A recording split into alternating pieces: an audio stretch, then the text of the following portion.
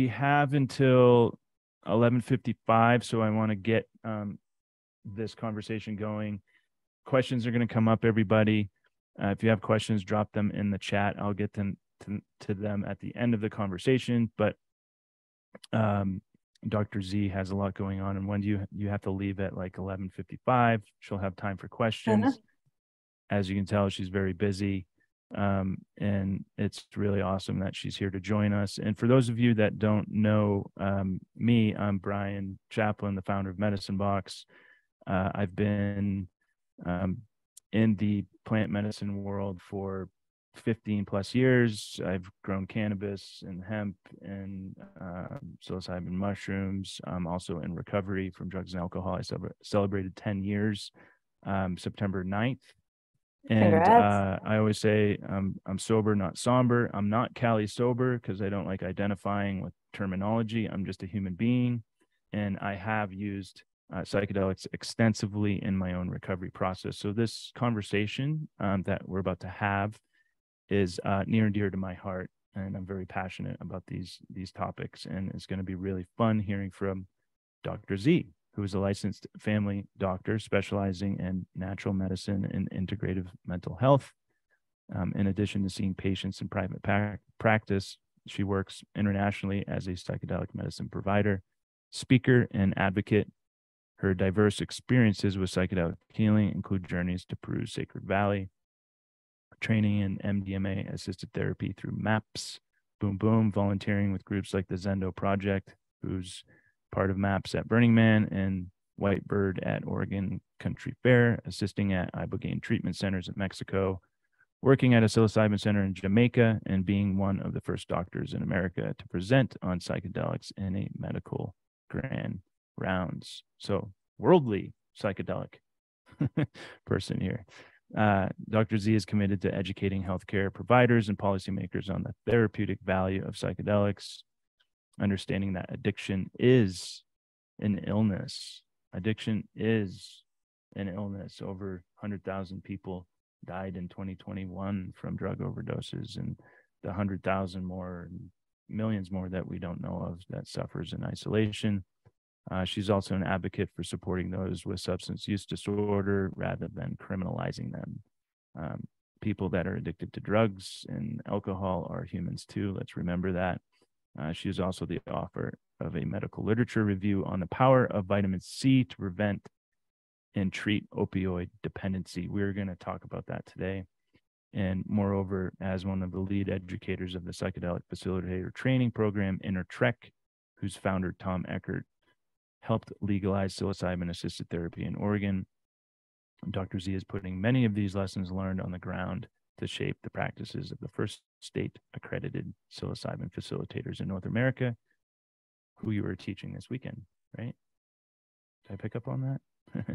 All right. You did. So that is Dr. Z in just a tiny little nutshell. It's 11:11. Let's take a deep breath, and then we're going to get into questions, and I'm going to give the talking stick to Dr. Z. So thanks for being here. We're going to get right to it, and thank you all for joining.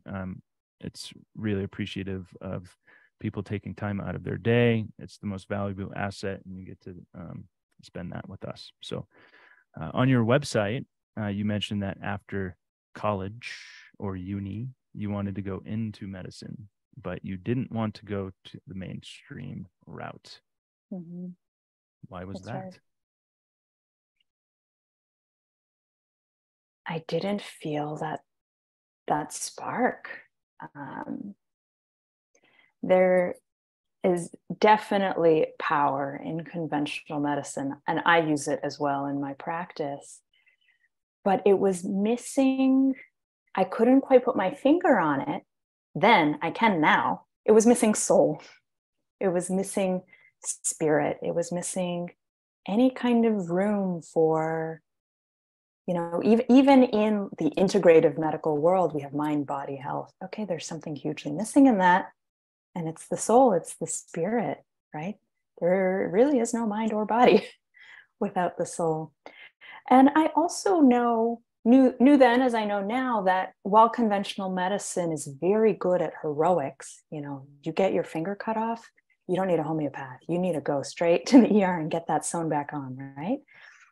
What conventional medicine is not very good at treating is chronic illness. And as it turns out, the majority of illnesses that people in this part of the world are suffering from and dying from are actually from chronic illness. And a lot of those illnesses are created by and can be prevented by lifestyle choices, nutritional choices, and natural medicines. And so I saw there was this great big gaping hole in the medical system. And I didn't really feel called to be part of the healing in that way. So treating humans as people and not as these blobs of illness, right? Yes. On the other side of and taking them into the fourth dimension. Right. Well, and one of the principles of conventional medicine is you identify the disease and then you remove the disease. And the medical philosophy that I come from, that's part of it, but the medical philosophy is actually quite different. It's you identify the human and you treat the whole person and you turn up the dial on their vitality. And then their vitality takes care of the disease. And so on. And when it doesn't, which it sometimes doesn't, right, then we can intervene with our heroic tools and sort of assist that process. But by putting the person at the center in less of a victimized role, I find that I'm able to help people heal in a way that some of my conventional medical colleagues just aren't. And you're staying open-minded to that too, all the way from the very beginning, right? Mm-hmm. Without going into the traditional Western medical route and challenging those belief systems and still navigating your way through becoming a medical professional. Where there's a lot of folks that have like gone through that and then they're like, well, I'm super jaded and I was taught all the wrong things, and backtracking, right? Reverse engineering their knowledge. So what did you say? Turn up the vitality. I want to say that. Mm-hmm. Say that one more time. Yeah, just turn up the vitality. Turn up the dial on the vitality. Yeah. So every one of us has a vital force. Now, you can call it whatever you want to call it. You can call it inner healer, inner wisdom. In Chinese medicine, they call it qi, or prana in India, or ki in Japan, reiki. Ki is talking about that same vital force. Every person, every living thing has that vital force. When you look at a plant as it grows, it pushes forward, right? There's that greening energy. In Latin, it's called the viritudas. It's that greening power. And we have that greening power too. We have that vital force as well. And so what I see my role as being as a healthcare provider is to help a person identify anything that might be blocking their vital force, remove that obstacle, and then align with things ideally in nature, but sometimes chemical if we need to, that are going to synergize with that vital force or crank up the volume on the vital force. Because what differentiates us from, say, cars, we have mechanics too. We have parts and pieces that have functions. But what's different with us is we have a vital force, which is why we have all these medical anomalies of people recovering when they weren't supposed to, right? Or people who should be responding to treatment but aren't, and their vitality is cranked way down. So I kind of joke, like the Star Wars reference of like, use the force. Like when I don't know what to do with a patient, I just kind of think like, okay, use the force. How what's in the way of the force? What's blocking it, or what could be helping it express itself more effectively here? I like how you analogize that with nature too, which could be a whole other divergent conversation. Dr. Ethan Russo, one of our colleagues, he studies terpenes and cannabis terpenes, and probably like one of the most knowledgeable around terpenes. He calls the terpenes the quintessential fifth element life force of the plant world. That's his phrase there. So at Medicine Box, one thing we always say is everybody's in recovery from something. New York City, LA, relationships, drugs, alcohol, whatever it might be. But tell us about how you treat addiction and what needs to change in order to get this right. It's very misunderstood. So hugely misunderstood. Well, I see addiction as I do virtually any disease that arises from within the organism, which is it's an adaptation. And there's something in medicine called maladaptive physiology, meaning the organism has something challenging to work with that is a huge threat to the organism. And the organism needs to respond, it needs to adapt in a way that it can continue to function despite this major challenge being there.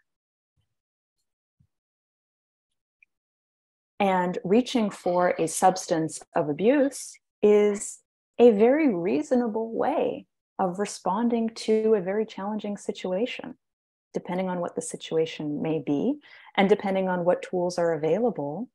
Self-medicating with alcohol, with cannabis, with opiates, it may actually be an adaptation of that organism just trying to survive, just trying to take care of itself in a way that it can in that moment. And so what disease, and this is where the philosophy of disease is a little different. If we think of disease not as a thing that we need to destroy, but rather as an attempt at a very intelligent organism to stay alive and heal, then our understanding of addiction becomes rather different. Now, at a certain point, humanizes it. Yeah. I like how you humanized it all. I appreciate that from a former, and still with addictive tendencies every day. Right. Right. But humanizing it really brings it into a place of greater understanding and more like humble beginnings, in a humble way to look at it. Yeah. And I will say I see this often. I live in Portland, Oregon, which has a very big homeless population. It's approaching a bit of a crisis point here. And I've been in situations where we're passing encampments of homeless people, and whoever I'm with has said disparaging things like, yeah, half of them are junkies or something like that. And I've said, you know what? If I had to live in this encampment and this was my life, and I had to face somebody psychologically abusing me, physically abusing me, I was always afraid that someone was going to steal my stuff or violate my body, or that the police were going to come and chase me, I'd be using too. Yeah. Do you really think you could withstand that life without some kind of putting some kind of cushion on your nervous system? I couldn't. And you're hungry and you can't have a meal on a regular basis. That's maybe using fentanyl is actually a very intelligent response to a very harsh and inhumane situation. Now, I know that's an extreme situation, but when we look at substance use disorders from that lens, to me, it becomes clear that there are at least two major branches we need to focus on in the treatment of substance use disorders. One is we need to interrupt the chemistry of addiction. And there is a chemical element of addiction, right? You use a substance time and time again, it changes your chemistry, right? We know, for example, opiates deplete your endocannabinoid system. So then you're going to feel pain more acutely. And then you're going to want more of your opiates because you are physically in pain. Your body thinks it's dying, right? So we need to interrupt the chemistry happening there. Absolutely. And that's where conventional medicine hyper-focuses and does a pretty good job. And I think that's where it stops. But then there's this whole other piece of we need to examine why this human had to adapt in such a way that they needed the substance of abuse in the first place. Was there a trauma here? Is there unstable housing? Is there ancestral trauma? It doesn't even have to be yours. Yeah. Is this person an empath, and do they just feel the pain of the world? You know, what was actually the root cause? Isolation, you know, poverty, whatever. What was actually the root cause that led this person to maladapt in this way? And I think for an addiction treatment to be successful, you've got to do both. You've got to do both. To some degree, I think psychedelics can do both. But if we really want to treat addiction, we also, as a society, have to look at how we perpetuate it as a culture. That's it. Yeah. Taking a full holistic viewpoint from the top down in, bottom up from the root. Yeah. And I like what you really mentioned about homeless population in Portland. It's I always say that, you know, addicts are people too, and homeless people are people too, but we have such a misunderstanding, and they're a lot of times they're synonymous, right? And a lot of people just look at like, oh, they're junkies or they're mentally ill, and just brush them off. But the point that you made about, you know, I would want to escape from that reality too. Yeah. Right. It made me think of what Gabor Mate says. His simple definition of addiction is just to escape from the present moment. Sure. How many times do you know, just for the audience listening, you don't have to be addicted to drugs and alcohol, but how many times in our day do we want to escape the present moment? Whether that's through our phone, social media, food, people, anything, you know. So it's a good tip to practice more mindfulness and awareness around where you're reaching for this external thing to escape your own present reality. So you started to talk about the role of psychedelics in addiction therapy, and how can it help disrupt the dangerous habits drug and alcohol dependent people possess? Yeah. Well, if there is a mental emotional component to the root cause of the addiction, which I would argue there almost always is, a psychedelic experience, if properly integrated, can help a person get to that root. For example, trauma experience that hasn't been properly integrated into the body or contextualized.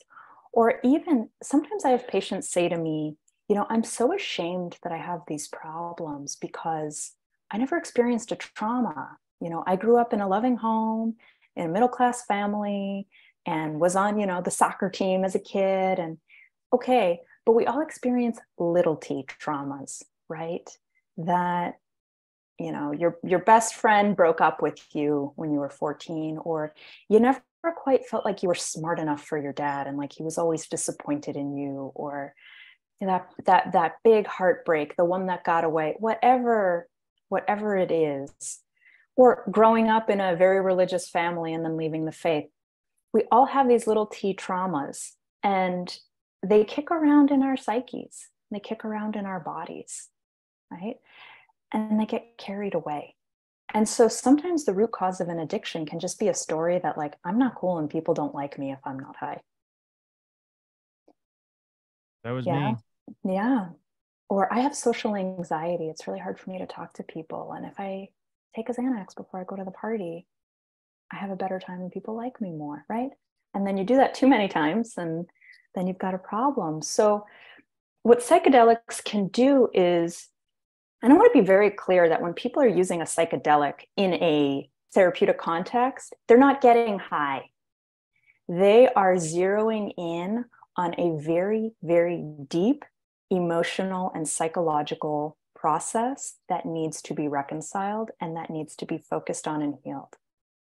And so psychedelics can help people do that. They can help you forgive that parent that's already died that you won't ever get to talk to again, or forgive yourself for that thing that you did when you were 15, or understand that these definitions that other people have put on you are not who you actually are. Whatever that process is, psychedelic work can be like a four-wheel drive to what regular talk therapy might be able to accomplish in that way. And then, depending on the psychedelic, it can also change your neurochemistry. So the most robust example we have of this is ibogaine, which we know binds to opiate receptors, and we know binds to a number of other receptors in the brain to interrupt the actual physiological aspects of the addiction. Because addiction, remember, has those two parts. It's that mental emotional piece, but then also your body and your chemistry gets hooked as well. So you're fighting a war on two fronts.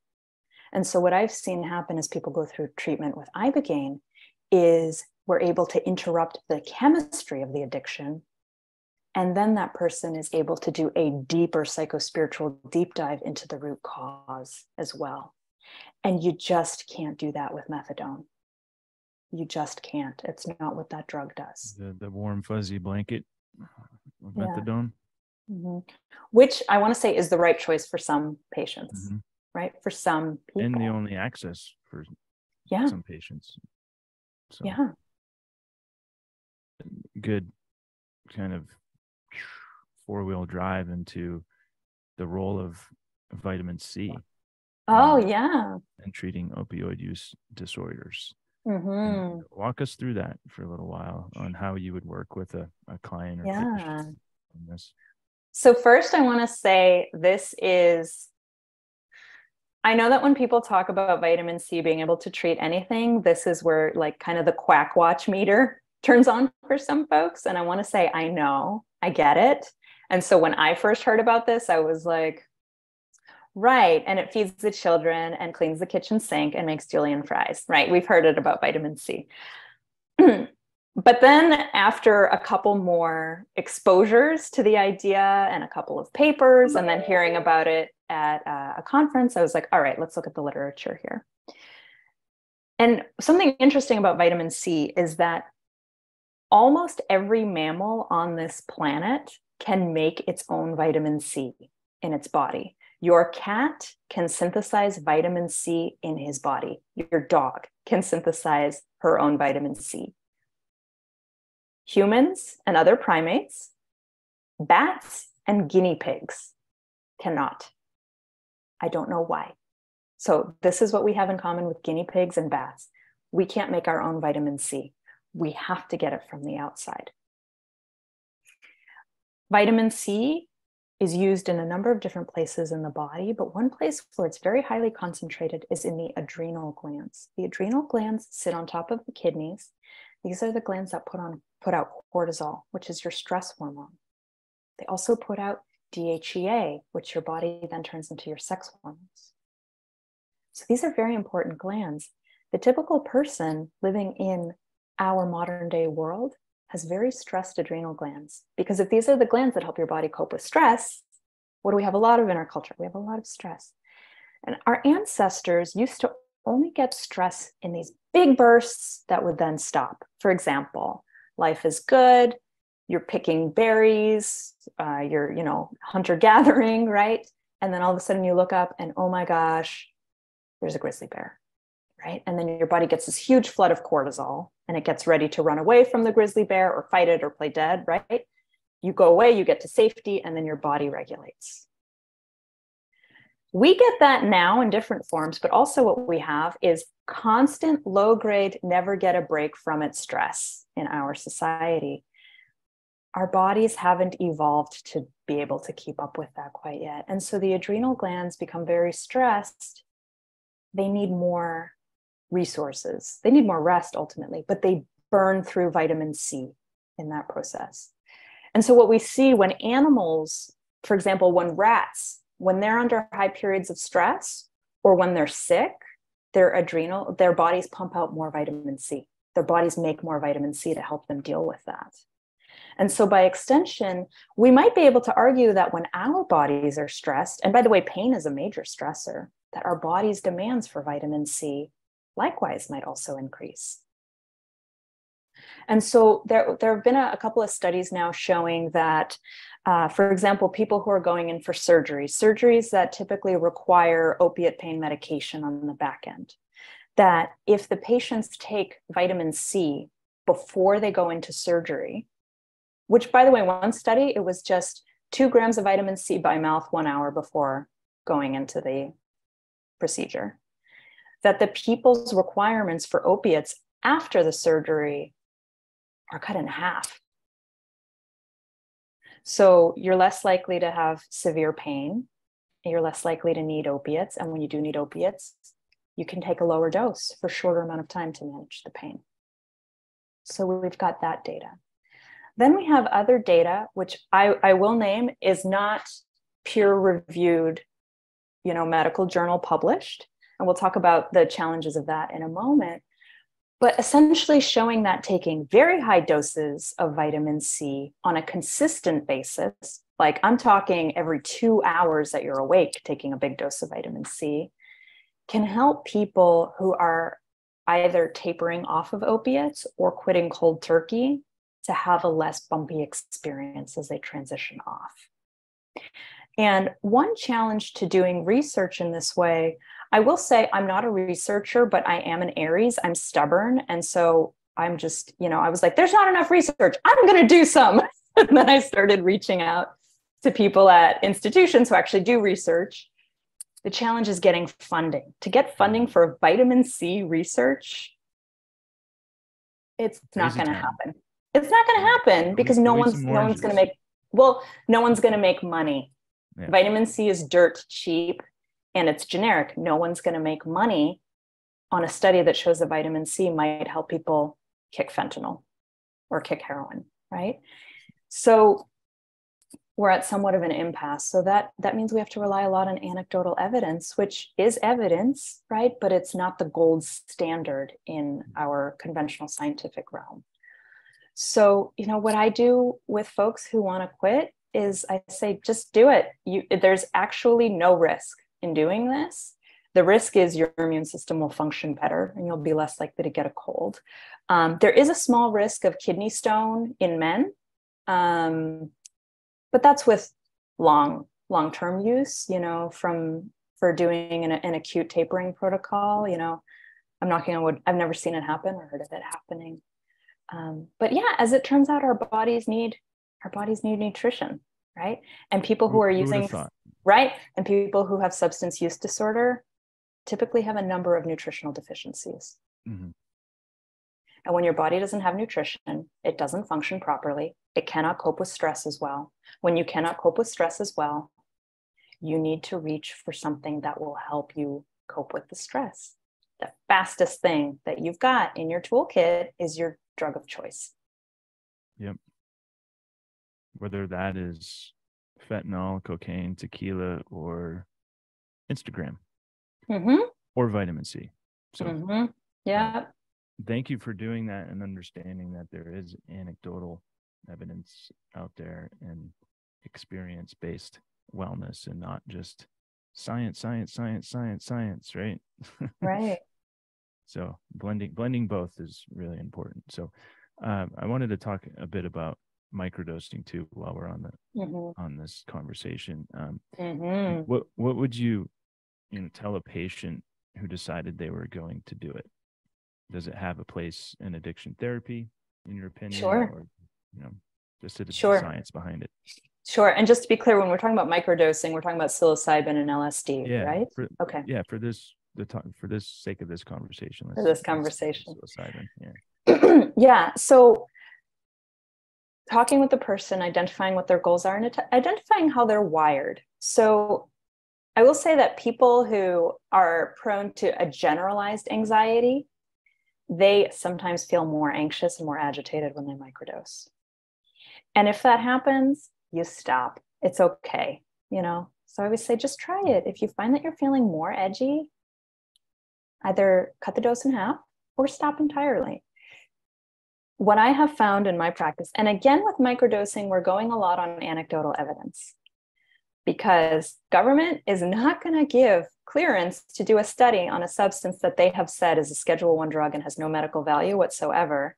And a microdosing study, to have someone come back to the office to take their dose, every other day or 4 days on, it's just a little clunkier to design. So most of the data we have, again, is anecdotal. What I've seen in my own practice is that not every patient, but enough patients come back and say, you know, when I microdose, I'm just like not as interested in alcohol.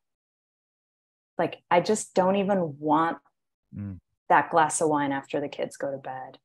Or like, you know, when I'm microdosing, like, and I come home at the end of the day, like, I don't really want to smoke weed. I just don't need it, you know?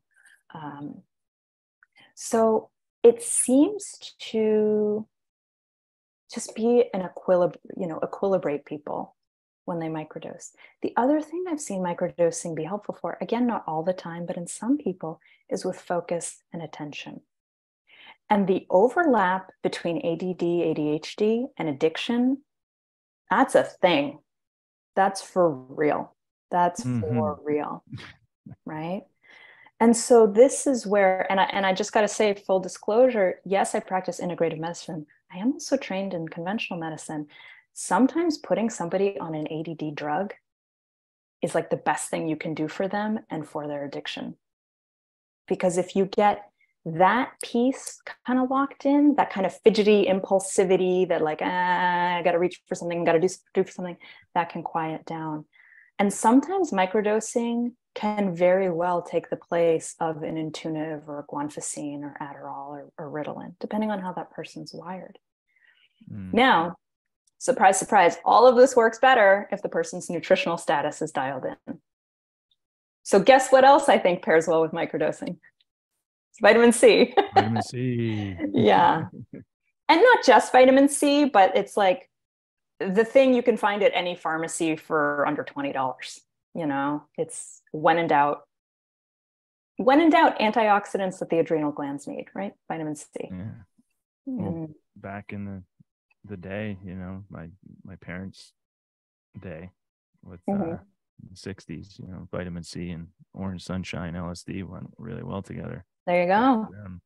There you go. I don't know if they were on the nutritional tip today,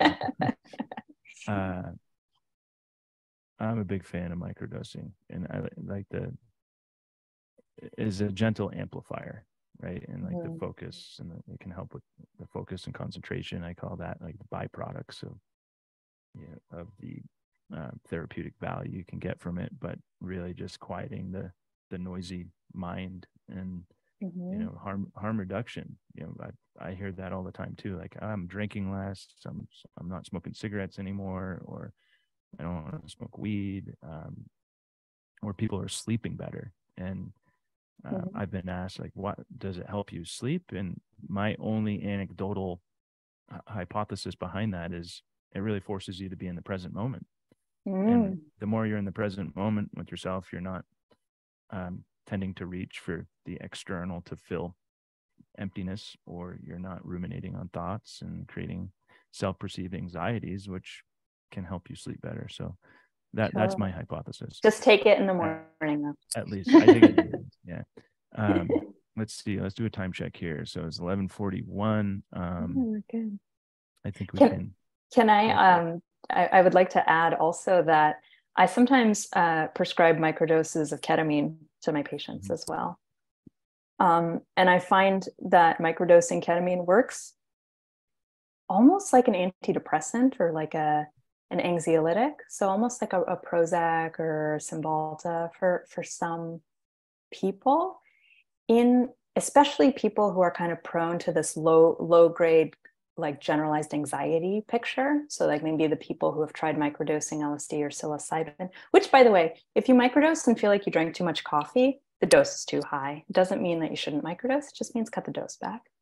Yep. But for the people who they've played around with the dosage and either does nothing or makes them more anxious, microdose of ketamine can really, it's almost like taking a nail file to like the sharp talons of the agitation that can come with cravings and the underlying anxiety. And it has similar neurogenesis benefits to the psilocybin and the LSD. So yeah, I mean, there's a reason there are so many substances on this great big planet. It's that some are going to work really well for some people and others not so much. And nobody likes to hear this, but here's the thing about psychiatry is that it's a guess and check process. You just try something and see if it works. If it doesn't work, you try something else. And you do kind of have to just be committed to like, no, I'm just going to keep showing up for myself until I find the thing that works. Experimentation. Mm-hmm. There's going to be something that works. Right. With intention too. Mm-hmm. I mean, when you were saying, you know, the microdosing of ketamine, whole other topic of conversation, but a lot of my friends are macrodosers of ketamine daily, right? Oh, it helps with my anxiety. I'm like, right. Probably like give yourself anxiety because you have a dependency on daily ketamine use. Oh yeah. And that's a hard one to treat. Yeah. Too. But it is possible. Yeah. All right. So at one point, there was a dispute regarding the role of microdosing in Oregon healing centers. And what is the status of microdosing in Oregon PAT at the moment? And where should it be? Sure. Well, where it is as of this moment is the Oregon Health Authority has deemed microdosing to be psilocybin service that can only happen at a psilocybin service center. Now, what they have done is there is a minimum amount of time that you need to spend at the service center after you ingest the psilocybin product. And that amount of time varies depending on how much you've taken. So if you've taken a microdose, you only need to stay at the service center for an hour. I still think that's a crazy long time for a microdose. An hour. So if you're get on right, with it. Let's go. Right. Yeah. Right. So what I think that will happen is that we will start maybe seeing microdosing centers pop up, perhaps like pairing it with like a meditation course or a Tai Chi class or something like that, where you come, you take your microdose, you participate in your class, or maybe even like a co-working space. Like people are going to have to get creative, but they'll get creative. Big fan of that. Which one? Microdosing and then doing some breath work or meditation or my qigong or even just playing my guitar, right? Just like synergizing it with some other like home behavioral exercises with another behavioral exercise to really amplify the experience instead of like, oh, I'm going to take this and then, okay, come on, focus, come on, creativity, come on, motivation, right? So I like that, being creative. And you mentioned healing centers at Innertrek. How are you teaching facilitators to work with addiction and healing centers? And two-part question, and just to keep it moving, what are the ways in which psychedelics can be misused, and what's the best way to guard against it? Oh my gosh. Yeah, great questions. Well, I want to say psychedelics are very powerful and they're not a panacea. So psychedelics can be a huge vehicle for spiritual bypass work. And we see that a lot in the space. Psychedelics can also be amplifiers of certain personality disorders, in particular, borderline personality disorder, narcissistic personality disorder. And this is why there are so many narcissists in this field. This field seems to magnetize narcissists. God complex. Yeah. And which is not to say that there isn't a place for those individuals in society and that they can't be healed, but those are people who need to be monitored very closely if they're working with psychedelics, and especially if they want to step into leadership positions within the psychedelic world. In terms of training our students, something very cool and challenging about the Oregon model is that to become a psilocybin facilitator, you do not have to be a licensed healthcare provider. You don't have to be a therapist. You don't have to be a doctor. You don't have to be a social worker. You don't even have to have a degree from college. You need to have high school diploma or GED equivalent to qualify for a program. And so we need to be very mindful in how we are teaching our students to keep reminding them, hey, you're not therapists. You're holding space for psilocybin experience, and you've got to know where your skill set ends and when it's time to refer that person onward. So working with addiction, looking at addiction again as a maladaptation of an intelligent organism that is trying to survive and heal itself, that's how we should be looking at anyone who walks in the door. What differs then is the kind of support system that we gather to help that person in addition to their psilocybin experience. Do they have a prescriber who's on their healthcare team? Do they have a therapist? Are they part of a group? Are they working a program? Doesn't have to be a 12-step program, but it certainly can be. And yes, you can combine 12-step with psychedelics. And one of the founders of AA used psychedelics himself, right? Well, W loved LSD. Right. He also loved niacin. He did. Yeah. Yeah, for antidepressant. Mm-hmm. Mm-hmm. And for alcohol cravings. Before his time, I mean, like that was like in the mid-50s. Yeah. He was experimenting with all that. Yeah. And there is psychedelics in recovery out there. That is it's the 12-step AA format, but the use of psychedelics is not an outside issue as in the regular 12-step recovery program. So if anyone wants to learn more about that, you can shoot me an email. I have a couple groups I attend there. Nice. So Dr. Z, it is 11:50. I know you have to go in a few minutes, but one more question, and then I want to get to some questions from the audience here. And thank you all for submitting those questions. There's some good ones in there. If you could prescribe microdosing for any condition, what would it be and why?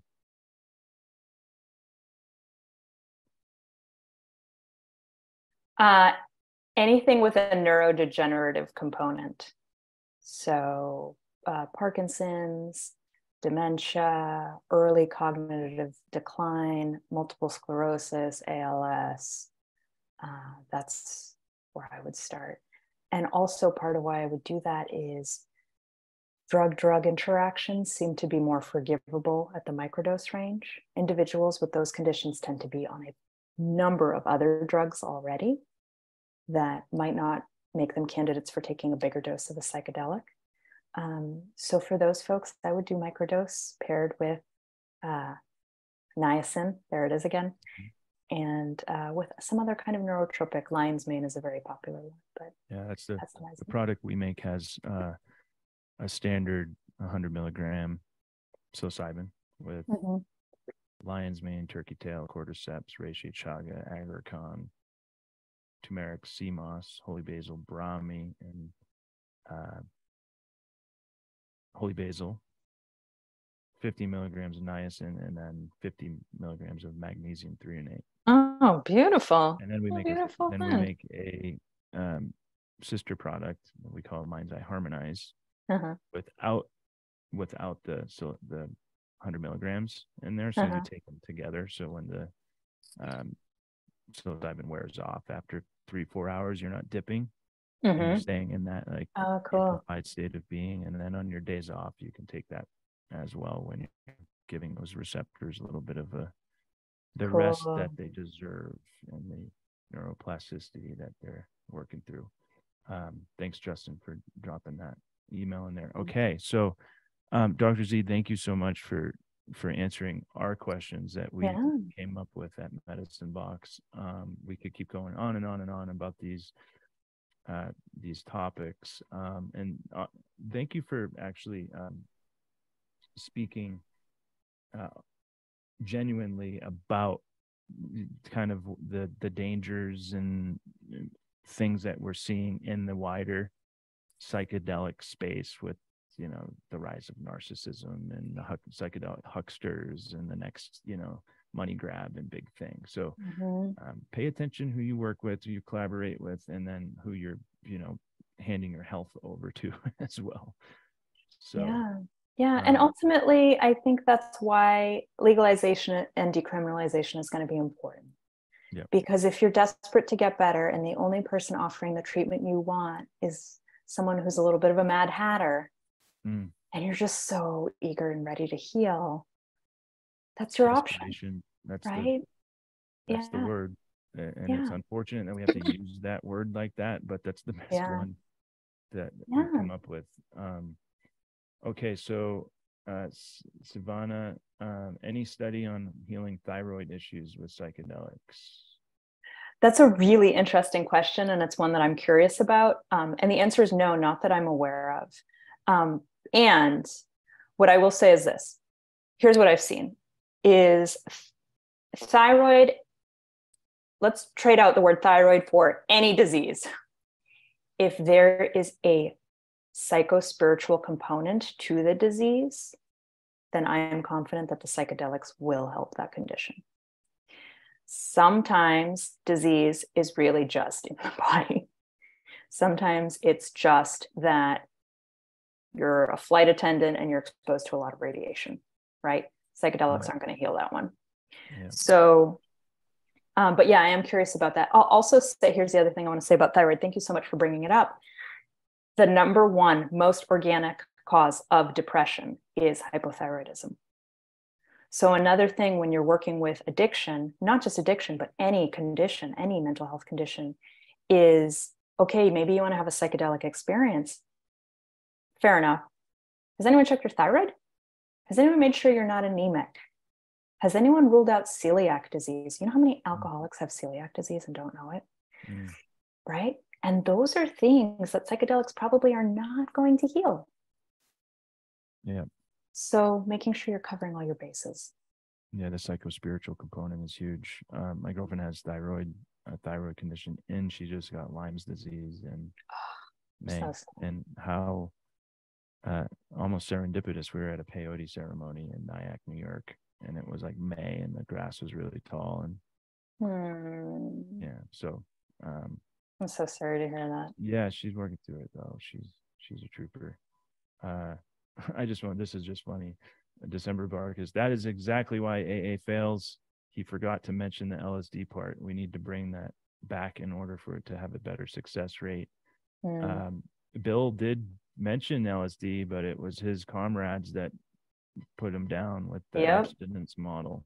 It was an outside issue rules. Someone asked about how to get in touch about a psychedelics and recovery meeting. My calendar's in the chat there, and I always like to take 30-minute calls with folks interested in this stuff.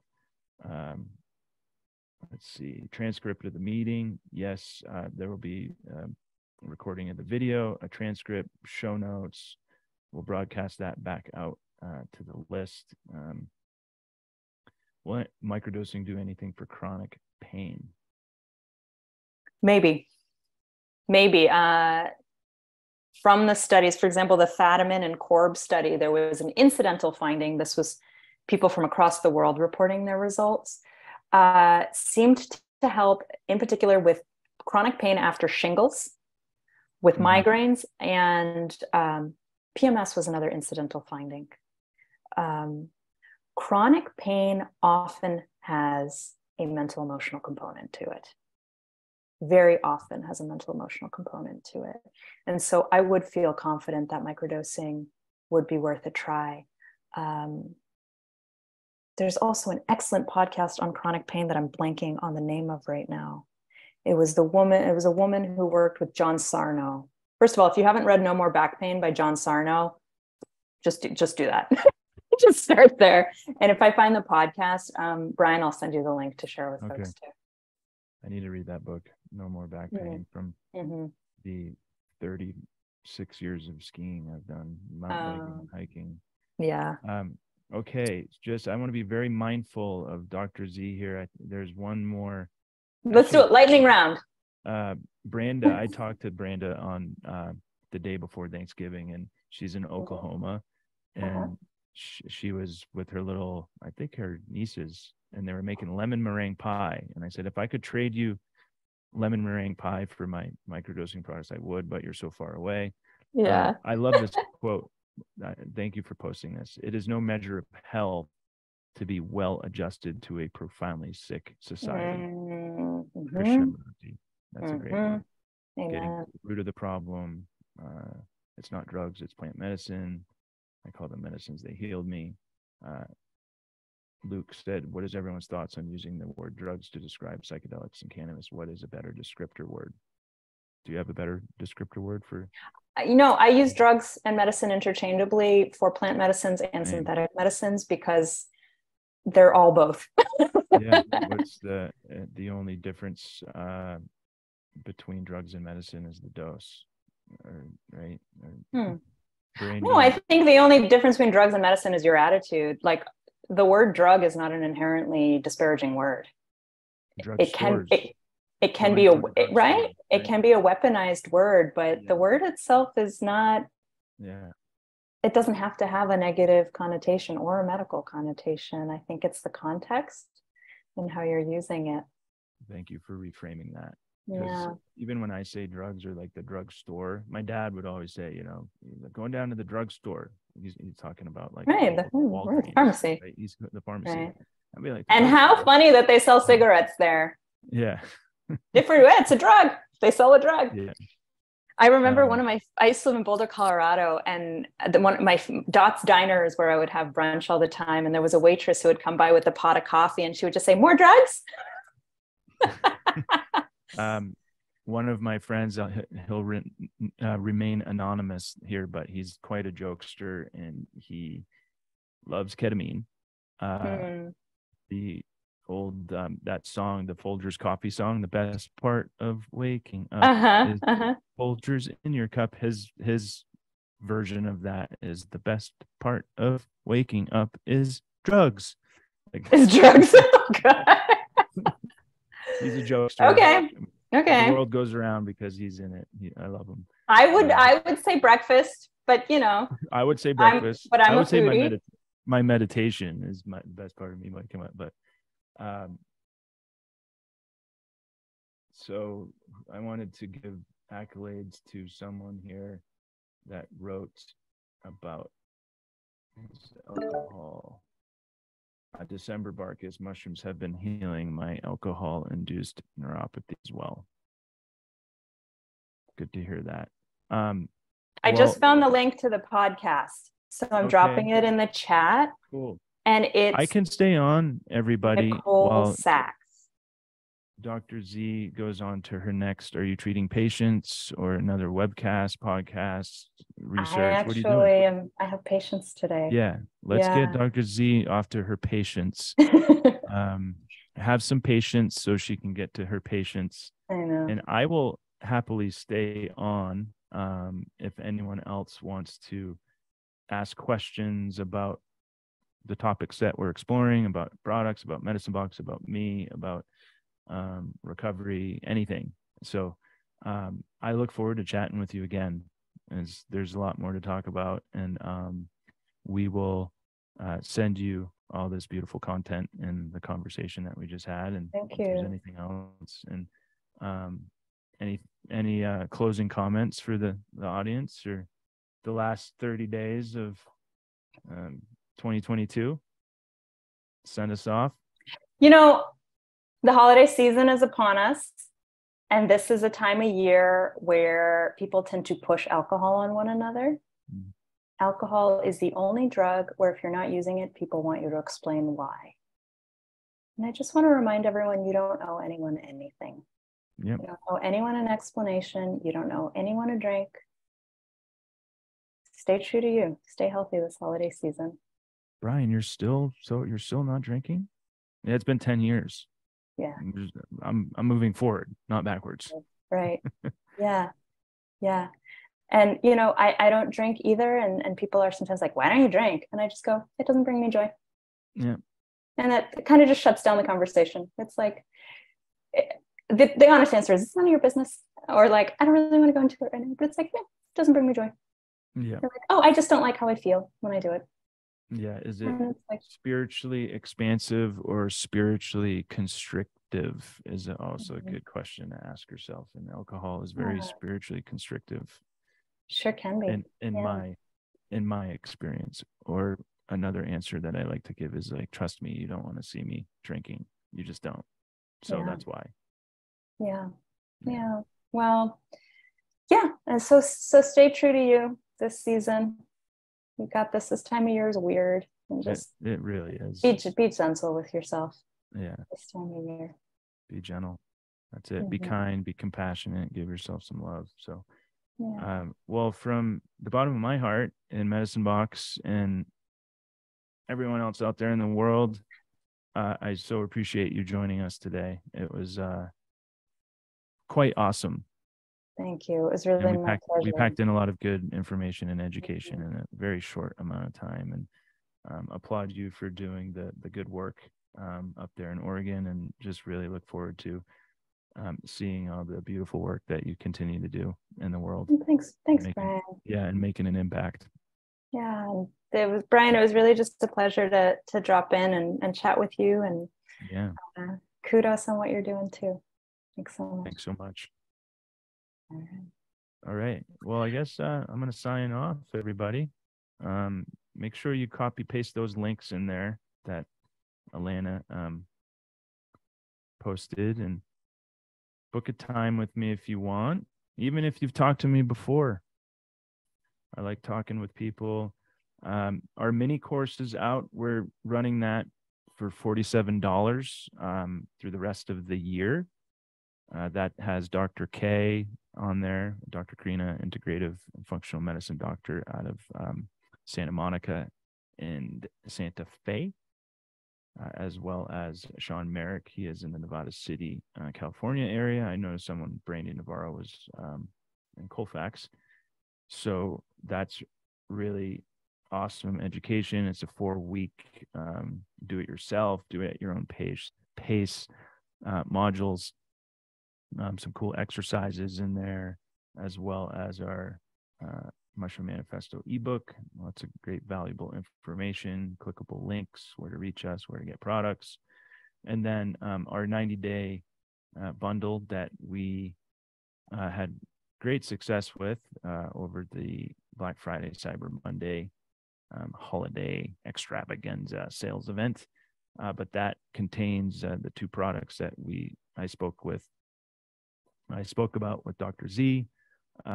It's the microdosing product with the nootropic, and it's meant to be taken together on your days on and days off. That includes a diet with all very much cognitive enhancing food creations that are all plant-based, a microdose tracker that's very analog, where you can upload it into your Good Notes app or onto your iPad or tablet and keep track of your days on, days off, your concentration, your focus, setting intentions, taking notes. It's really fun to be able to track your journey through this process and see where you were at and where you're going and where you arrived, even though we never arrive at the destination. So you know where to find us, and appreciate you all. And keep an eye out in your email, as we'll be rebroadcasting this probably, I'd say, after the weekend at latest, but we always rebroadcast the full recording, the transcription, timestamps if you want to skip through. And again, thank you for being accountable to your own health and happiness, and being curious to join us today. I appreciate all of you so much and all of your time, and may the next 30 and a half days, almost to the dot here, of 2022 just be amazing, awesome, and full of joyful presence. Thanks.